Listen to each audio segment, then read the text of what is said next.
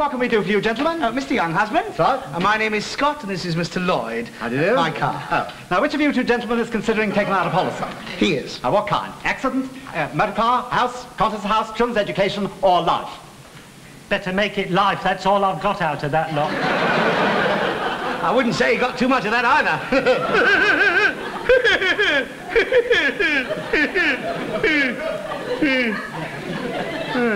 Yes, my friend here is a little underinsured. Most unwise. Oh, yes, if he died tomorrow, nothing. He'd be a dead loss.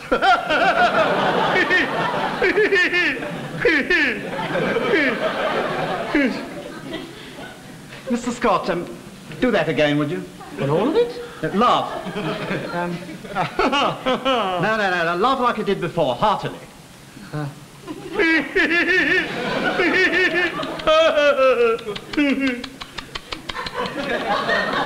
What do you mean?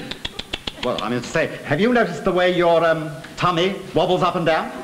Well, it's got to wobble somewhere. It can't wobble from side to side. Shouldn't wobble anywhere at your age. How old are you? 35. 35? Is that all? Oh, well, those whom the gods love. Mr. Lloyd, just put your hand there, would you?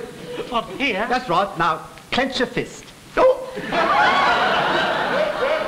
What have you got? I'd rather not say.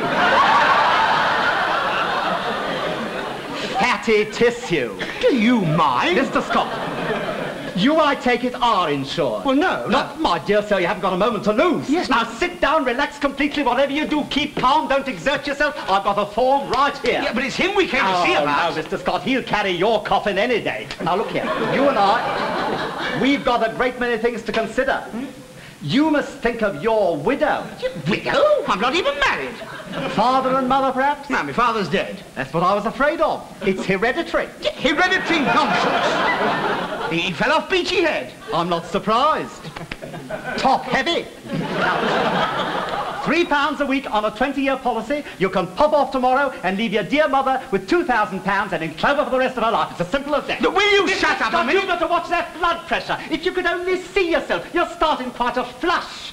Listen, for heaven's sake, look, it's him we came to see about, not me. Look, for goodness, show him a policy dealing with broken windows and cracked cisterns and leave my flush out of it. I just see you. I'm not going to stand around here. Will you keep going like that?